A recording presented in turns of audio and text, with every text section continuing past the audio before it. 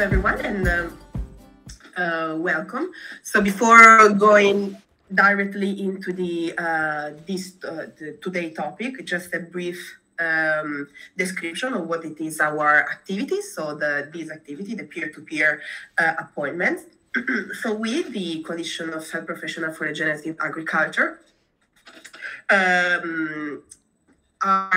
a coalition of nutritionists that want to promote the regenerative healthcare. One of the activity we are carry on is the creation of a database in which we collect all the scientific and non-scientific paper and publication concerning the connection between health, human health, and environmental health. One thing that we really think it's essential and important in this topic, since it is a field in which that is growing, and there are still so many things that needs to be studied and evidence, are the continuing learning.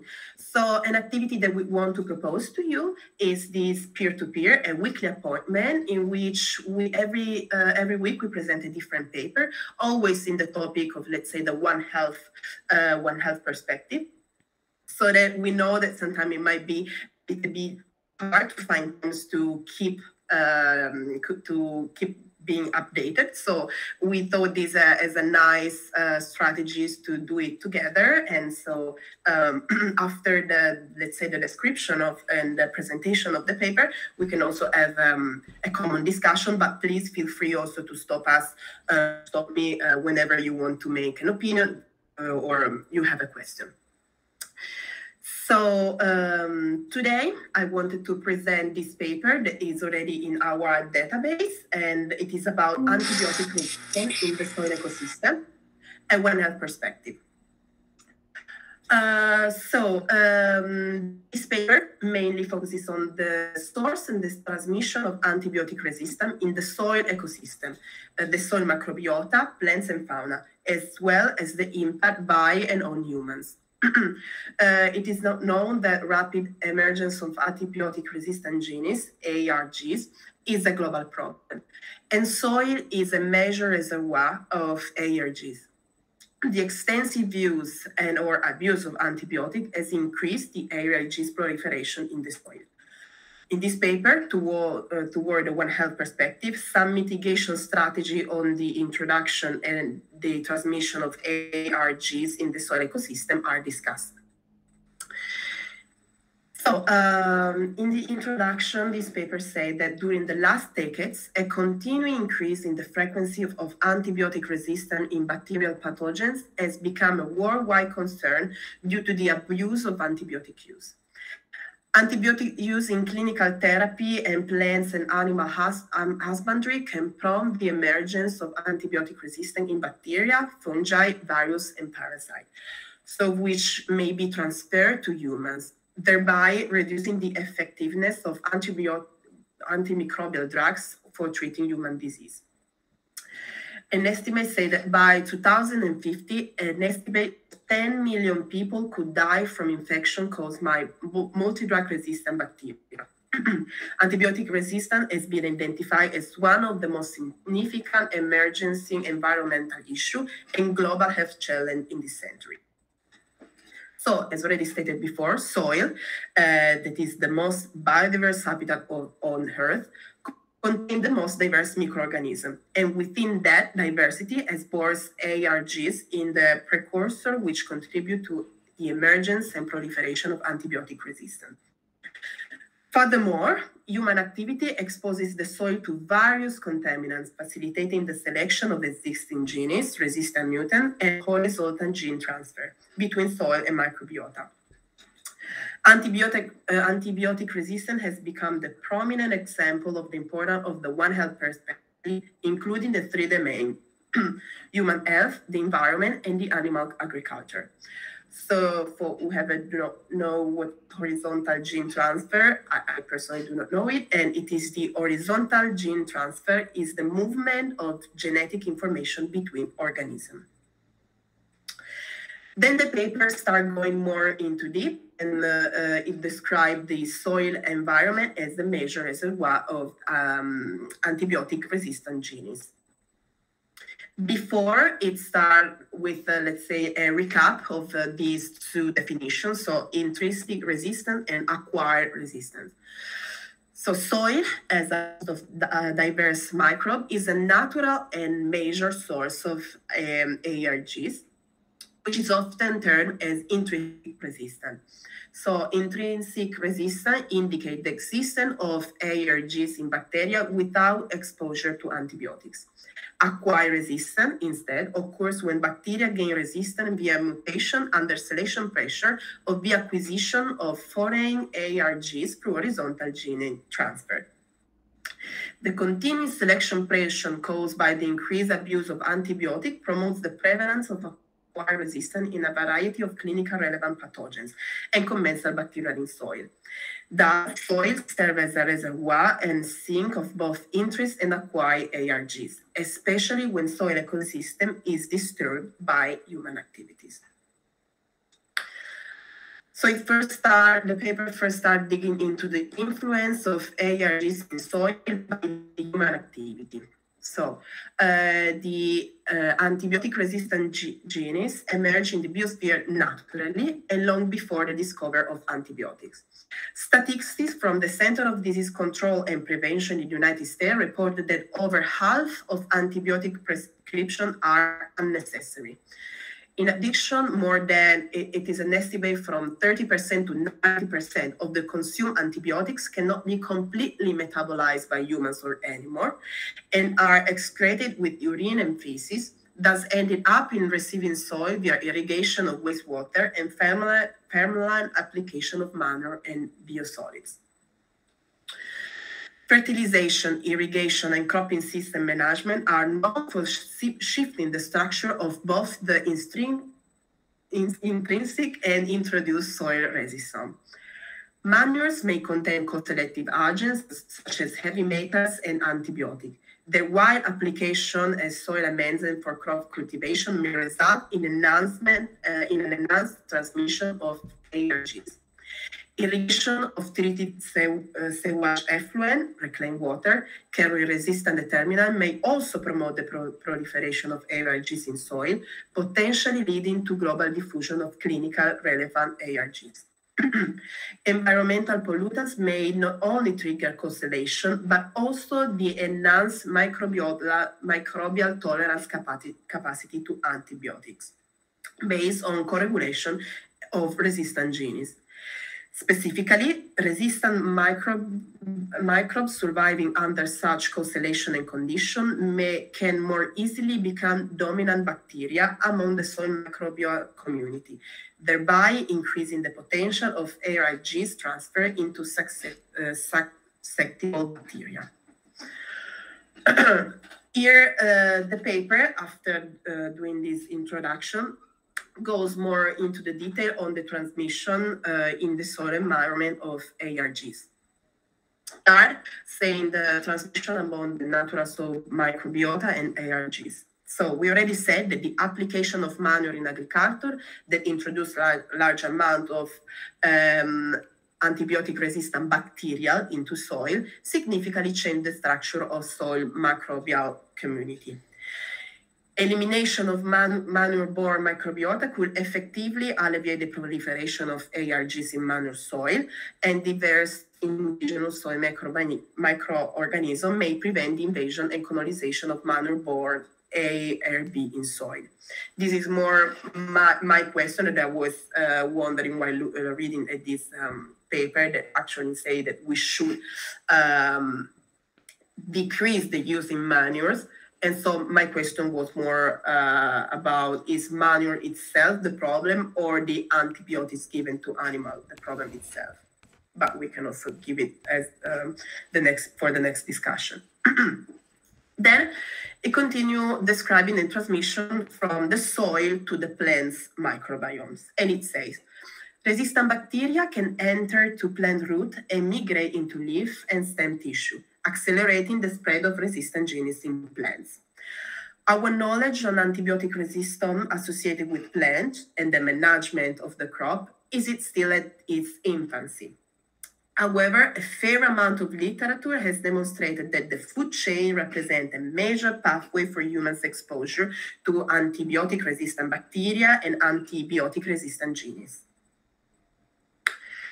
Transmission, the gut microbiomes of soil fauna. So soil mesofauna and macrofauna, which have their own gut microbiome and are common critical component of the ecosystem.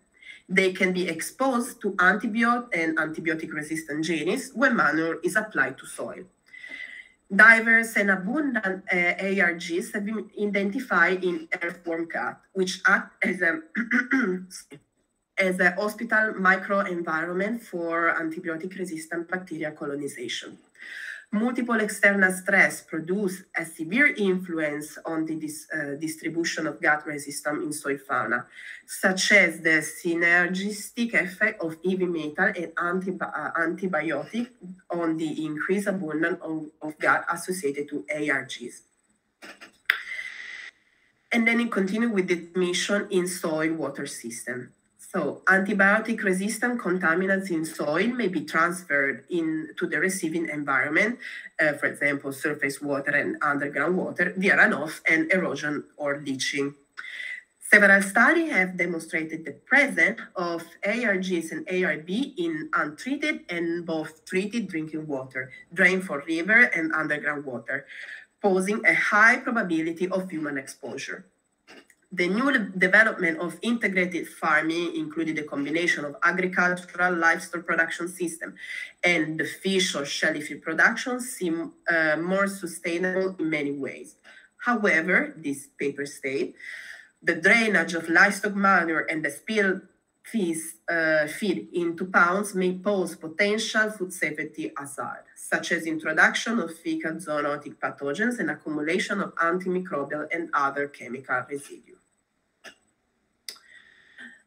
Then the next chapter, this paper describes the relationship between human health and the soil resistance. So soil antibiotic resistance might be linked to resistant infection, which was exemplified by their universal detection in several environmental compartments such as soil, edible crops, and animal. Soil microbiome and animal plant system is an important nexus between natural environment and humans and can influence human health through direct or indirect contact. Consumption of raw vegetable, lettuce or carrot, for instance, cultivated in manure-amended soils, is a clear link via the food chain between human and soil microbiome. In addition, soil fauna graze on animal manure applied to soil and their gut microbiota are likely to be exposed to both antibiotics and antibiotics-resistant genes, which might indirectly impact human health. ARGs transfer from natural origins to clinically relevant pathogens and has been proposed. Although sufficient evidence from the interactive mechanism and transfer processes are yet to be fully documented. Therefore, there is an urgent need to investigate the processes of ARGs and relevant pathogens as they move to and through the soil environment and to prevent their adverse consequences on human health. If you have any question or point that you want to share, please just stop me. Here we continue, and we're almost at the end of the paper. The paper then now suggests some technology for reducing these ARGs into soil. As we already said, the two most vector, let's say, for the transmission of ARGs are soil manure application and wastewater. So much work has been carried out to reduce the propagation of antimicrobial resistance, especially in the pathway of manure application and reclaimed water discharge. So we chart this technique that we can use to reduce the ARG contents in manure application. First one, it's the composting. So the abundance of most ARGs in manure were reduced through composting. However, its persistence may increase when introduced into soil.